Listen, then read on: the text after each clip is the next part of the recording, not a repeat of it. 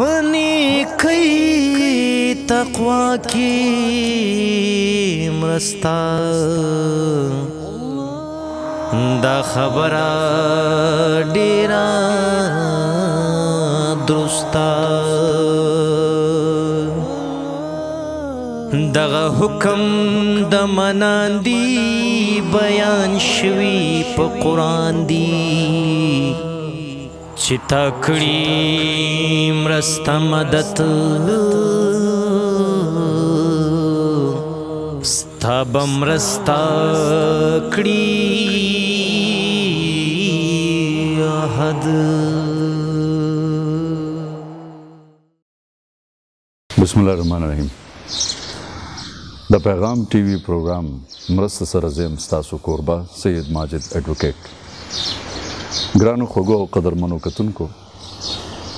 دا د پیغام ټي وي یو ویژن هم دی او میشن هم دی چې د پیغام په ذریعه سره تاسو ته یو داسې برنامه وړاندې کړي چې هغه د ټول کلي د قام او د سوسایټۍ د پرمختګ دپاره او د خیر ښېګړې دپاره یو ښه ذریعه جوړه شي. داسې د نننۍ ورځې پروګرام دا هم د هغه پروګرامونو یو لړۍ ده، د هغه پروګرامونو یو برخه دی. په دې کې اکثر مونږ کوشش دغه کوو چې داسې څیزونه مونږ وړاندې کوو چې هغه خلکو دپاره د خیر ښېګړې دپاره موټیویشن جوړ شي، هغه تشویق کول جوړ شي. ولې چې په دې وخت کې که مونږ چېرته د پرمختګ په نوم باندې د ترقۍ په نوم باندې څیزونو ته وګورو، نو هغه د پرمختګ په نوم باندې ترقي یا رشد یا پیشرفت نه، بلکې مونږ د تنزلي د لاندې خواته تګ ته روان یو. نو دې دپاره پیغام دغه څیزونه دغه ویژن او میشن ځان سره مخکې وړي. او بیا که تاسو که بیا مونږ کلي خواته راشو، بیا دلته مونږ څه د کلتوري داسې اقدار ګورو چې دا مونږ دپاره د ټول کلي د قام دپاره چې کوم دی دا د افتخار وړ جوړیږي. بیا کلی اوس هم په ځان کې هغه غني کلتور لري چې د یو بل خیر ښېګړې دپاره هغوی په پټه باندې کارونه کوي. خو دا یو بله خبره ده چې بیا قسمت او بخت هغوی سره څوره وخت ورکوي، څوره ځان ورکوي، څونه قوت او توانایي ورکوي. موږ نن دلته کې یو داسې کلي کې دننه کلي کې مونږ پراته یو چې د دې کلي خلک خو د اقتصادي طور باندې غریبان ښکاري، خو د دوی اقدار، د دوی یووالی، د دوی په خپله کې مینه او مرسته ډېره غني دی. او زه به دا وایم چې دا د نورو دپاره د یو مثال ذریعه هم جوړېدی شي. نن مونږ د کوهاټ په سیمه کې یو یونین کونسل په نوم د شیرکوټ کې دلته کې مونږ موجود یو چې تیر راتلونکي یو څو کال چې په پوره ملک کې د دهشتګردۍ داسې یو نوم وچلېدو چې په دې کې ډېر خلک هغوی ماشومان یتیمان پرېښودل، ډېرې ښځې کونډې کړې، ډېر ځوانان یې چې دی د منځ نه یوړل. خو اما بیا هم هغه د کلي او د کلتور چې کوم اقدار دي هغوی ته هیڅ داسې احساس نه دی ورکړی. نن مونږ داسې د یو کونډې په کور کې ناست یو چې کوم د دهشتګردۍ ښکار شوې ده. دلته هغه خلک چې کوم خپل مزدوریانې کوي، کارونه کوي، او بیا چې کله هم دوی کار لري بازار ته ځي یا مکتبونو ته ځي یا سکولونو ته ځي یا جوماتونو ته ځي او په نکړې ګناه کې هغوی خپل ځانونه وبایلي. راځئ چې موږ نن د هغوی کورونو هغه غم کې ځان شریک کړو او هغوی سره موږ خپل د مینې او د مرستې اظهار وکړو. ګرانو کتونکو، نن موږ موجود یو د عطاالله خان شهید په کور کې چې کوم د 9 کاله مخکې د شیرکوټ څخه د هنګو په لاره باندې یو کلی په نوم د کچه پخه په دې کې یو دماکه شوې وه او دی غریب د سوزوکي ډرایور و او دی هلته کې شهید شو او د ده ماشومان یتیمان شول او د ده کور ودانه کونډه شوه. نن موږ د هغوی په کور کې موجود یو. موږ به د هغوی کور والا سره او د هغه ورور سره چې کوم د هغه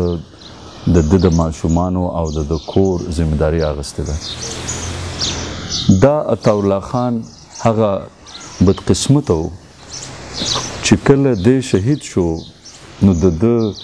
د 8 او 9 کالو ماشومه یتیمه هم پاتې شوه. بیا دولت حکومت چې دی دوی سره کومک او مرسته کړې وه د 3 لکو روپو د 1 کاله مخکې، او بیا چې کله دوی دغه پیسې راوړي نو بیا د دوی بل انکم سورس نه و، د آمدن ذریعه نه وه.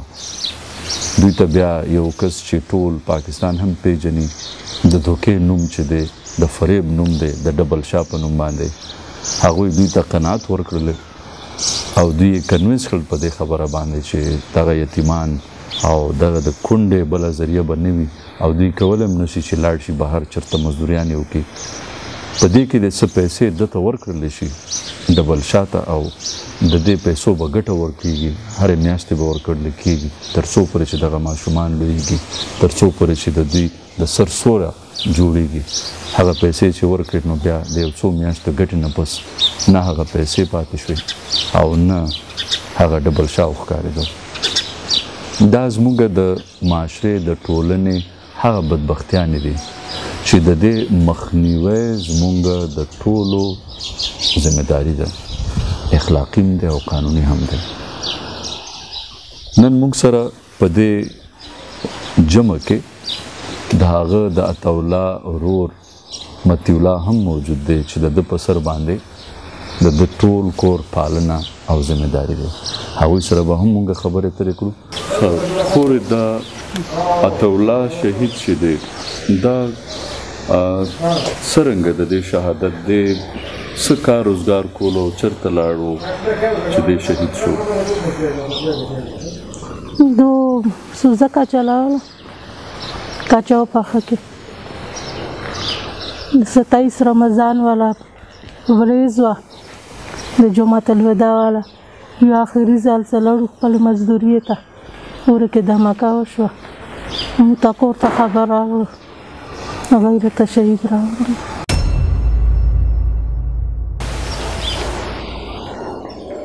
تقریبا 9 کاله مینه. بیا د ده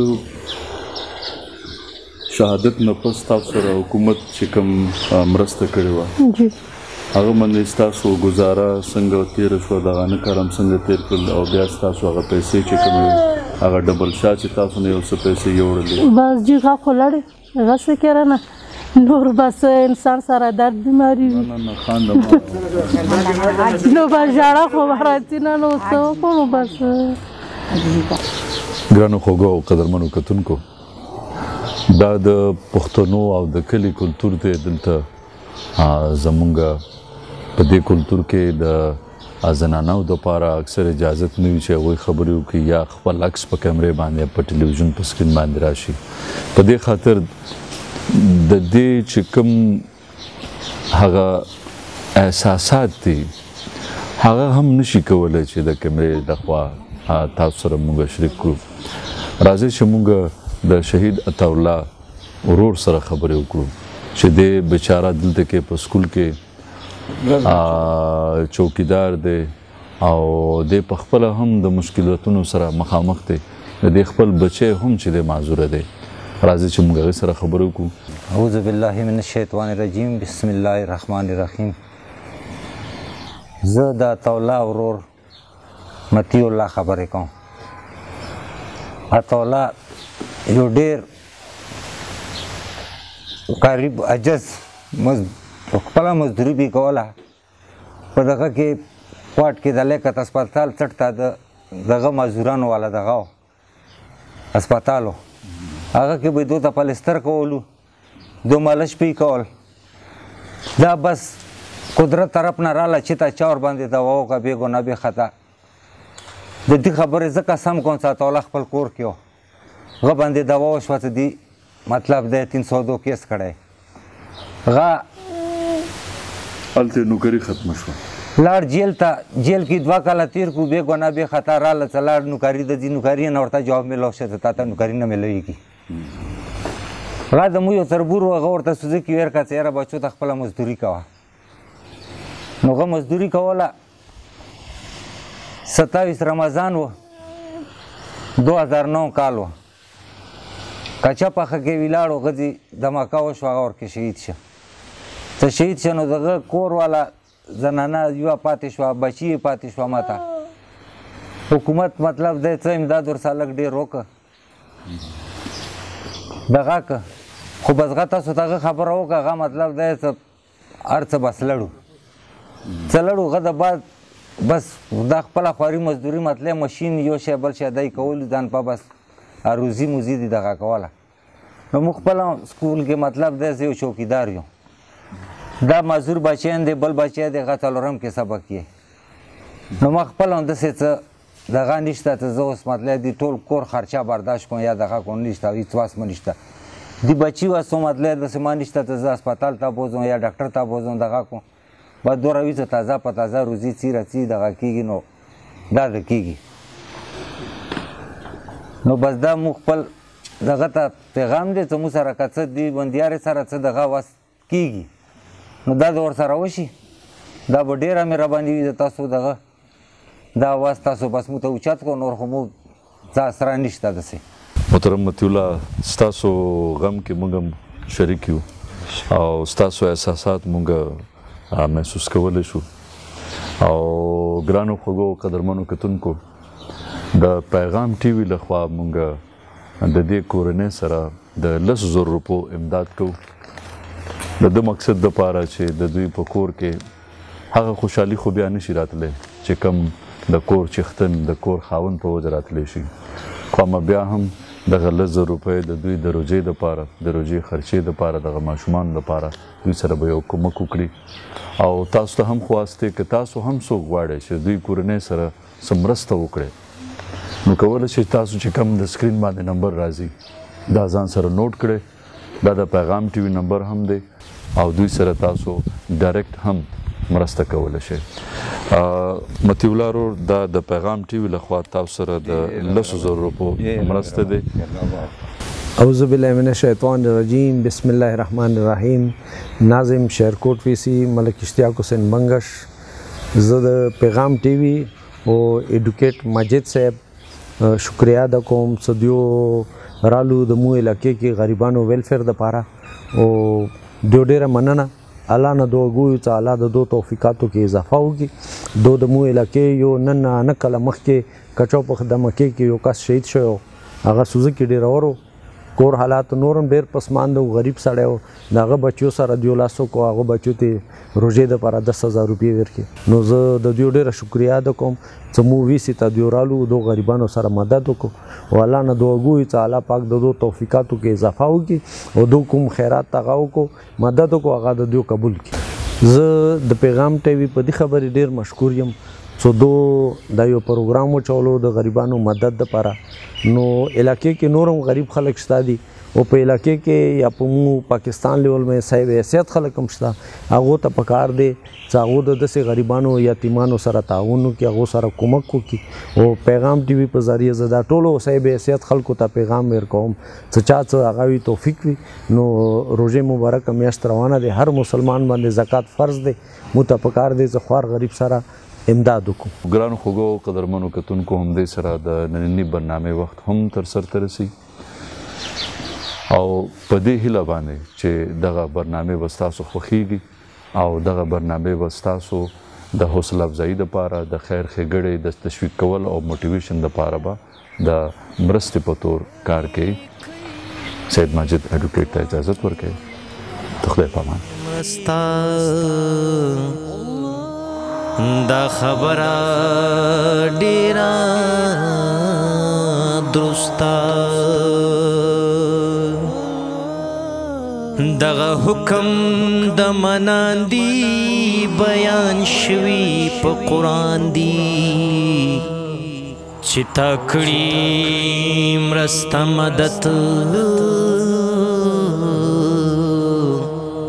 ستا به مرسته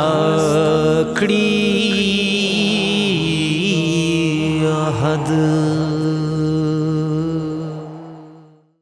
نبی صلی الله علیه وسلم فرمایي لکوندو او مسکینانو سره مرسته کوونکي داسې دي لکه د الله په لار کې جهاد کوونکي که تاسو هم د داسې خلقو مرسته کول غواړئ نو زمونږ سره په دې نمبرو رابطه وکړئ. دغه حکم د مناندي